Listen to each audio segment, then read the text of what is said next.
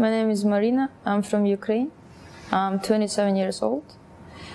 I've been in Dubai for 2 years and I converted 1 year ago. As you know, Ukraine was the part of USSR. So at that time there was no religion. The only religion was communism. Communism was the religion, was the lifestyle, everything, as my parents told me. All the churches, mosques, everything was destroyed because like Uzbekistan, Tatarstan, there was Muslims since before. Not like Christians as Ukraine or Russia itself. So my parents, there was not religious. Like they never went to church. They just believed in God and that's it. Especially my mom, she was always against church. Why? Because if you go to the church, you see, church is same as mosque, the place where you come to talk to the God, to be closer, to do the religious stuff. Not just to come, give money for the people who are like working there, to buy themselves phones and drive Mercedes cars. Sorry, it's not a religion. I was not raised in the religious family, so I was not like Christian itself. You cannot call me that I was Christian before. But of course, because when I was born, it was like used to that everybody's taking their kids to the church and then making them Christian and all this stuff like this. I never believed that Jesus is the Son of God like most of the people believe in. I believed that he was a prophet and that he was sent by God. I was reading like small, not too much, like not deep into books. I was reading about Islam. And before I came to Dubai, I bought Quran in Russian, like translation. I started living in this community, in like around everybody's Muslim, most of the people Muslim. At work, everybody Muslims. So I saw that like Islam is gathering people together, and it does, like if you're gonna be in some bad situation, they will always help you. Before Ramadan came, I was thinking, because the thing is like I'm smoking. And before I was smoking like 2 packs a day.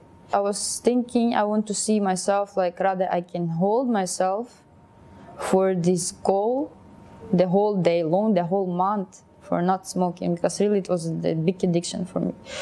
And from the first day of Ramadan I start fasting, but I didn't convert. I converted in the middle. So like all these 2 weeks I was fasting, it was easy for me. I didn't even feel like I want to smoke, like I'm dying. Like before, like 1 day without smoking was very bad. But in Ramadan it was easier for me, because when you believe that you're doing something not for someone, not for people around, not to show off, you're doing it for yourself and for Allah. So I made the Shahada and I converted. But I finished fasting, but I didn't cover myself. The biggest concern for me, like before, like all our countries, people, we are drinking. Not like we are alcoholics, but like each party or as soon as people meet together, they're not drinking chai. Like here, like they will come and drink sada chai. No, for us, like everybody's drinking beer. So for me, I don't do this stuff anymore. The thing that attracted me mostly to join Islam was the way they treat women in Islam. Because before, when I didn't know about Islam much, I was thinking that the woman that wears abaya and she's always staying home, like she's not allowed to work, I was thinking. In general, Islam has helped me. My life became easier, not like social way or like because of some work outside. It's only from inside myself. There's like sometimes, mostly especially now, like Ramadan, you're fasting, you're driving, and so much people, they're driving the way they want, they're not following the rules, and you're getting angry, but you just like, okay, whatever. I would get angry, I would kill them all there, but no, easy. Just, okay, so it has to be. You have to, no, really, because in general, I'm an aggressive person. Like, I'm quiet, but it's...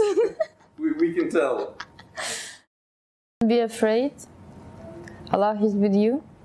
And if you believe in Islam, you believe in Allah, you believe in prophets, just, and you're still not sure whether you want to accept it or not, better come to Islamic centers where meet the people who just convert to Islam. It's gonna be easier for you because you need to communicate with people who are already with Islam, not with the people who are outside. Welcome to Islam.